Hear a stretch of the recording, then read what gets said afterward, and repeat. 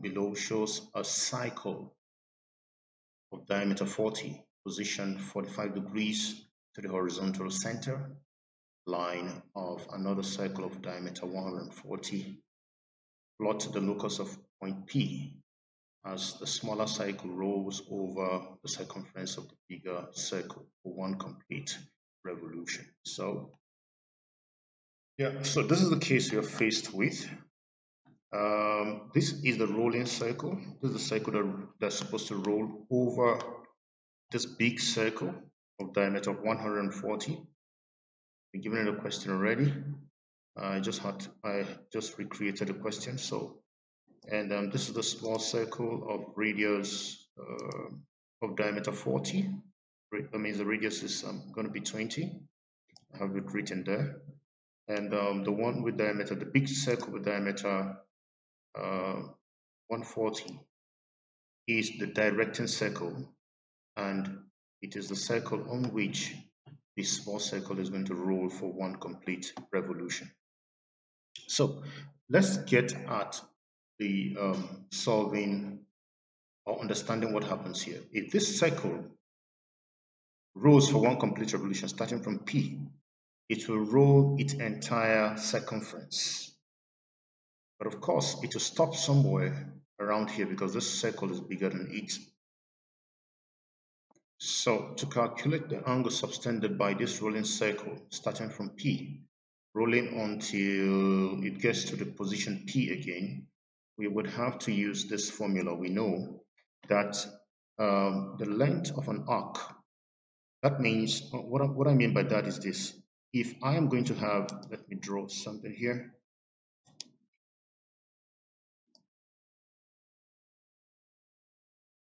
If I'm going to draw a circle here, for instance, okay, this chord and this chord are the radii of this big circle. A subtended arc, which is this one here, this arc is the arc we're looking for. So we know in mathematics that the length of this arc is given as L is equal to theta over 360 times 2 pi r. So that's the formula I have written here, right here. For this epicycloid, L is going to be theta over 360 times 2 pi r. 2 pi r being the circumference of the small circle multiplied by, of the big circle rather, multiplied by the angle subtended by that arc over 360. The angle subtended by a point is 360. So we have going round will be 360. This arc will be just a fraction of this angle. All right. So we are going to calculate this angle. That's what we're looking for, so that we can get the length of the arc that this small circle can actually roll upon. So to do that, we know that this formula is true, and we also know that the circumference of the circle, instead of using L, I think I should use C. Now the circumference of the small circle is 2 pi r. Therefore, the length that will be covered, this L that will be covered by that small circle is going to be equal to C, which is now 2 pi r. Have it this way, let's have it this way, which is now 2 pi r. Okay, L is now 2 pi r, 2 pi r. Notice the small r for the small circle equal to 2 pi r, the big circle, times theta over 360, angle subtended by that. If we make theta the subject of the formula, we're going to have that theta equals to 360 times r, small r over big R. That is the big circle. At the end of the day, we'll get 103. So I'll pick my compass, or simply just pick a protractor. If you're using a protractor, that'll be fine. Measure from this angle. Remember, we already have this angle subtending this small circle, which means that the initial point or the starting point of this is at an angle of 45 degrees this way. So we would use our protractor and measure 103 as calculated. Yes, 103 as calculated. and draw a straight line to cover this arc that we're looking at. This arc right here. Yeah, this arc, this very arc.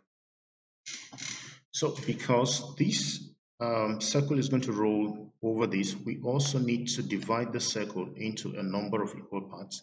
I'm going to choose 8 for time's sake. Okay. So to do that, you place a compass in the center of the circle and create an arc. All right, I have circle is small, so I can actually do this. Create an arc above. Determine. It's an arc of radius. This got an arc above.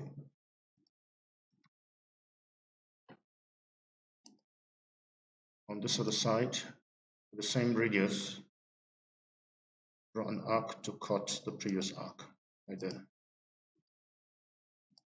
So a straight line drawn from this point through the middle will be dividing the circle into equal halves. Okay, to divide into each equal half, we have to divide this particular part or divide any of this part up and this part down, whichever one you choose to. So all up to you. This much radius position here, the same radius, put an arc there, the same procedure, draw a straight line through the center to the circumference of the circle. We have divided this into equal part. I'll do same on the side, right? Put an arc, same radius on this point, put an arc, got the previous one, and draw a straight line through that point of intersection, 2 arcs, the middle of the line, and extend that line through that center circumference of the line. So what we have done is that we've been able to divide this into 8 equal parts. So I will label them and we would start drawing immediately. Okay, I have divided my cycle into equal parts. What's next is to divide this arc that we figure out, this arc right here, into 8 equal parts as well. And this very arc here into 8 equal parts. And notice that I started my initial point at P with 0. If this circle rolls, it's going to roll clockwise this way. It's going to roll clockwise this way, right? So the first point that would land on the arc will be 1, followed by 2, followed by 3, 4, 5, back to 0, like that until we get to this end of the arc. So let's divide this arc into 8 equal parts.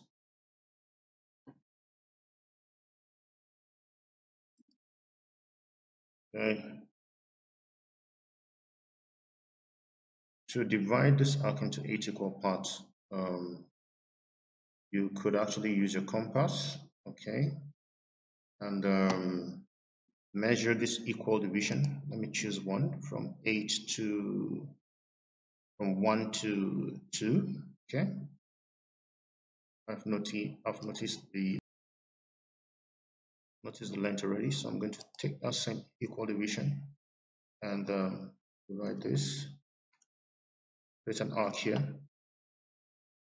the same radius. Create another arc here. I'll continue this progression until I get to 8. All right. So because I'm using AutoCAD, I've done that using the division line. So I'm going to go straight to measuring that. So good. I have 1 point here, straight to the middle. I have another point here. There's another point here. Point here. There's another point here. Straight to the middle. There's another point here. And I think there's another one here. Straight back up the middle. So I'm going to remove these excess lines. Yeah, and I have my lines divided into 8 equal parts. Just like I did with the small circle, these divisions, I'm also going to number them into 8 equal parts. But to avoid numbering and renumbering, I'm going to skip that part, and I'm going to draw a straight line from the center line, so that when I extend these lines to that center line, my division, my centers are going to become from C0, it's going to be C1, C2, C3, C4, C5 up to C8. I'm going to use that as my numbering instead. So let's do this. So with the big circle as my center, and the center of the small circle, I'm going to draw an arc that'll be this long. And please, let's give some respect to this line, because the center line, it would have to take a long dash and a short dash. So to know the extent to which this is going to reach, I'm going to draw an extension of this, extend this to this, extend this line, extend all of these lines, touch the center line. So I'm going to label all of those points now, 1 to 8. That's what I'm going to be using subsequently. Okay, I have numbered all the points corresponding to the number of divisions, starting from 0, 1, 2, 3, 4, 5, 6, 7 to 8, and 8 corresponds to the same 0. That means you're starting from a point P, C0, and landing back to the same point, C0. So I'm going to draw the corresponding points for my loci. So I'll draw from 7 and 1, this point. The next is 6 and 2. Don't students always confuse this center line and this line? They are not the same. See, I'm going from 6 to 2, but the center line is starting from the middle and going its own way, that way, right? So you can see the difference. There's a little difference. It sometimes can be very, very close, but do not confuse these lines. Again, from the center of the big circle, position 5 through 3, and draw a straight line down here. The last line is going to be the line at the top, number 4. This is center, that point. We have this line drawn at this point. So now what's next? What's next now is to plot the locus of point P. All right, to plot the locus of point P using the radius of this. The radius that we're given is 20, right? So we're going to use that. Starting from the center, the first point is going to be this point, 0. Second point, I'm going to be on C1. My C1 is here. Zoom in. C1, I'm going to cut the first point, line 1, with the radius 20. Okay, a compass, what you do is just permanently set your compass to 20 and keep on cutting like that. And now I'm on position 2. I'm going to cut line 2, not the center line. I'm going to cut line 2 with the same radius. So I'm going to go 20. C, same radius, 20. I'll be here. Make that a little longer so that it should be different from that. Now we're on position 3. I'm going to look for line 3. Line 3 passes through 5 as well. So we have 20 radio cut on this right there. One thing I want to let you know is that position 4, since we're using the same radius, it's just going to touch a circle. There's no need to actually draw that with the compass. Center 5 and line 5. This is my line 5. I'll trace this line 5. The same radius, 20, and cut that right there. Long. The next position is position 6. I'm going to trace position 6, and 6 is from here, passing through 2 and touching this with the same radius, 20, right here. The next position is position 7, center 7 with center 7. I'm going to cut line 7. Tracing my line 7. Line 7 and 1 are in the same loop line. So I'm going to put that right here.